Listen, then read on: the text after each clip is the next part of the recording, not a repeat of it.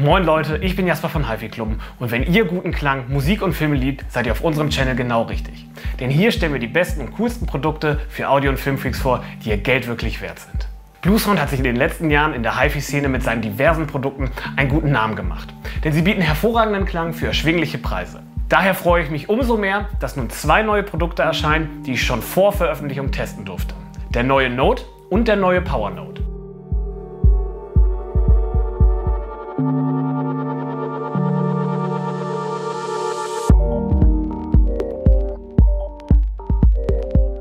Für alle, die Bluesound nicht kennen, eine kurze Erklärung, was Bluesound ist und was sie so besonders macht. Bluesound ist ein High-Res Multiroom-Streaming-System. Mit Bluesound kann man in der ganzen Wohnung oder im ganzen Haus nach Belieben auf einem Gerät oder auf mehreren Geräten Musik streamen und alles entspannt per Handy, Tablet, Laptop oder Computer steuern. So kennt man es zum Beispiel auch von Herstellern wie Sonos oder Hier. Das Tolle an Bluesound ist, dass man es in High-Res-Qualität tun kann. Also sozusagen das HD der Musik. Auch haben die Bluesound-Geräte in der Regel mehr Anschlüsse, mehr Features und einen besseren Klang als vergleichbare Produkte anderer Hersteller. Kurzum, ich finde, Bluesound ist eines der besten Streaming-Systeme, das aktuell am Markt ist. Der Node ist ein sogenannter Streamer. Das heißt, er streamt Musik von einem der vielen verfügbaren Streaming-Dienste und gibt sie entweder über digitale oder analoge Ausgänge aus. So kann man zum Beispiel alte Anlagen nicht nur Streaming, sondern auch Multiroom-tauglich machen oder moderne Anlagen, bei denen nur eingeschränkte Streaming-Möglichkeiten, wie zum Beispiel Bluetooth verbaut sind, nicht nur auf ein neues Level der Funktionalität, sondern auch der Klangqualität bringen. Der Powernode hingegen ist ein Streamingverstärker. Grundsätzlich hat er die gleichen Funktionen und die gleiche Bedienung wie der Node, jedoch gibt er die Musik nicht an ein externes Gerät aus, sondern an eine integrierte Verstärkereinheit, an die man dann wiederum klassische Lautsprecher anschließt. So ist der Powernode eine tolle, kompakte Alternative zu großen Verstärkern, die nicht selten weniger Funktionen bieten. Beide Geräte bzw. das ganze aktuelle Bluesound-Ökosystem unterstützen Streamingdienste wie zum Beispiel Spotify, Tidal, Deezer, Qobuz, TuneIn und viele weitere, sowie zwei Wege Bluetooth mit dem aptX HD Standard, AirPlay 2, Dual-Band-WLAN. Sie haben einen MQA-Decoder integriert und können Musik über das Netzwerk bzw. über angeschlossene USB-Medien wiedergeben. Was ist nun neu bei den Geräten? Zunächst ist es der Name. Sie heißen nur noch Node und Powernode und nicht etwa Node 3 oder Powernode 3. Technisch gesehen ist es trotzdem die dritte Generation von Bluesound, die bereits mit der neuen Pulse Soundbar Plus und dem Pulse Sub Plus eingeführt wurde. Der neuen Generation liegt ein neues Gehirn zugrunde, eine Recheneinheit, die 8-mal schneller ist als die der vorigen Generation. Für Nerds, statt eines einzelnen 1 GHz Prozessors gibt es nun einen knapp doppelt so schnellen 4-Kern-Chip und dazu noch wesentlich mehr und wesentlich schnelleren Arbeitsspeicher. Bluesound selber sagt, dass so viel Leistung eigentlich gar nicht nötig ist, sie jedoch für möglicherweise rechenintensive zukünftige Formate und Features auf der sicheren Seite sein wollen. Außerdem wurde ein zweiter WLAN-Chip hinzugefügt, damit das Streamen über WLAN und die Kommunikation zwischen den Geräten verzögerungsfreier und sicherer vonstatten geht. Als letztes wurde der verbaute DAC, also Analog-Digital-Wandler, als sogenannter Differential Output DAC implementiert. Die offensichtlichste optische Neuerung jedoch ist die große Touch-Oberfläche, die nun die gesamte Oberseite der Geräte bedeckt und die kleinen Touch-Elemente der Vorgängergeneration ersetzt.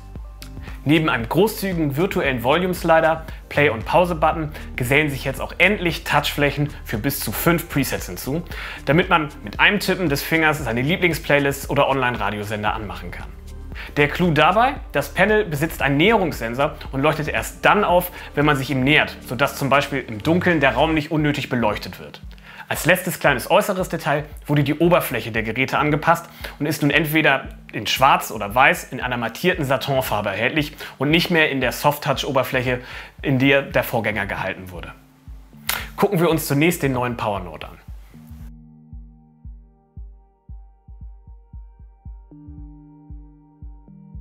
Der neue Powernode bekommt zwar keine neuen Anschlüsse, bleibt also bei den zwei optisch oder analog nutzbaren 3,5 mm Klinkeneingängen, HDMI, eARC, Kopfhörer und Subwoofer-Ausgang, bekommt dafür aber zwei große technische Änderungen.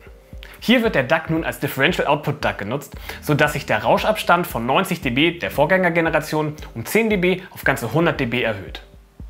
Außerdem bekommt der neue Powernode 20 Watt mehr Leistung in die Hybrid-Digital-Verstärkereinheit, die aus dem Hause NRD stammt. Selbst der alte Powernode war bereits geeignet, Standlautsprecher anzutreiben. Mit dem Plus an Leistung wird der neue Powernode wohl selbst anspruchsvollste Lautsprecher mit genug Kraft und Kontrolle antreiben. Ich weiß, das waren jetzt erstmal viele Zahlen und Fachbegriffe, aber wie klingen diese Änderungen nun in der Praxis? Kurz gesagt, besser. Der neue Powernode zeigt deutliche Verbesserungen in vielen klanglichen Aspekten. Das Plus an Leistung ermöglicht dem Powernode, einen kräftigeren, knackigeren und kontrollierteren Bass zu erzeugen und klingt gerade bei Standlautsprechern ein gutes Stück entspannter als sein Vorgänger.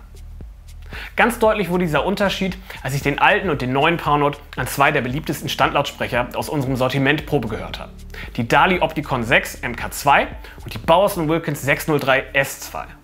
Während die, was Leistung angeht, genügsamen Dalis mit dem neuen Powernode einfach satter und runder klangen, konnte der neue Powernode ein ganz anderes Klangerlebnis aus den eher leistungshungrigen 603ern zaubern, das ich sonst eher von Verstärkern aus dem vierstelligen Preisbereich kannte. Mit zu wenig Leistung tendieren die Bowers & Wilkins nämlich schlichtweg flach und undynamisch zu klingen. Das Upgrade ist mir besonders bei Liedern wie Human von Sefta Lisa oder Hey Now von London Grammar aufgefallen. Die Kombination aus mehr Leistung und besserem Rauschaufstand hatte noch zwei weitere klangliche Vorteile. Bessere Räumlichkeit und deutlich bessere Dynamik. Beim Hören auf den Bowers & Wilkins 705 löste sich der Klang beim neuen Powernode viel stärker von den Lautsprechern.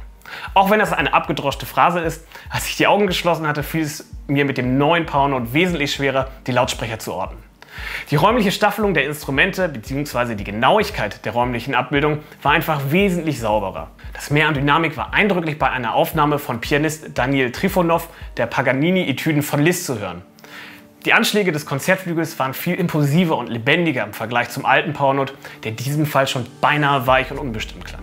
Allgemein löst der neue Powernode ein gutes Stück besser auf, sodass kleine Details im Klang besser zum Vorschein treten. Kurzum ist mein Fazit zum neuen Powernode ein ausgesprochen positives. Manch ein Hersteller hätte es bei einer neuen Generation bei nur kosmetischen Änderungen oder ein, zwei neuen Anschlüssen belassen. Bluesound jedoch zieht alle Register und updatet Optik und Klang deutlich in einer großen Evolutionsstufe. Und das Beste dabei, im Gegensatz zu anderen Herstellern, die mit jeder neuen Generation die Preise ein bisschen weiter anziehen, der Preis bleibt bei Bluesound gleich. Damit ist der Powernode für mich immer noch die Streamingverstärker-Referenz um 900 €.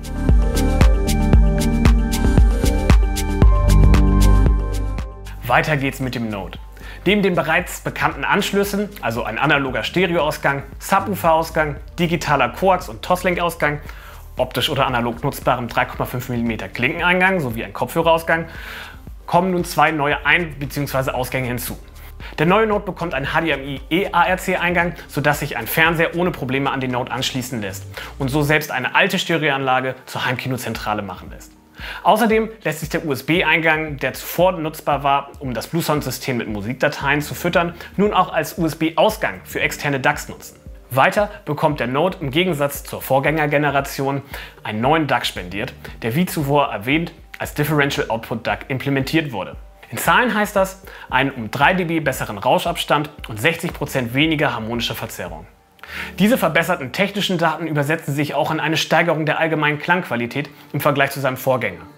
Dazu habe ich den neuen und den alten Node mit den gleichen Kabeln an eine NRD-Vor- und Endstufenkombination angeschlossen und immer hin und her geschaltet. Dabei kamen zwei Aspekte klanglich besonders zum Vorschein.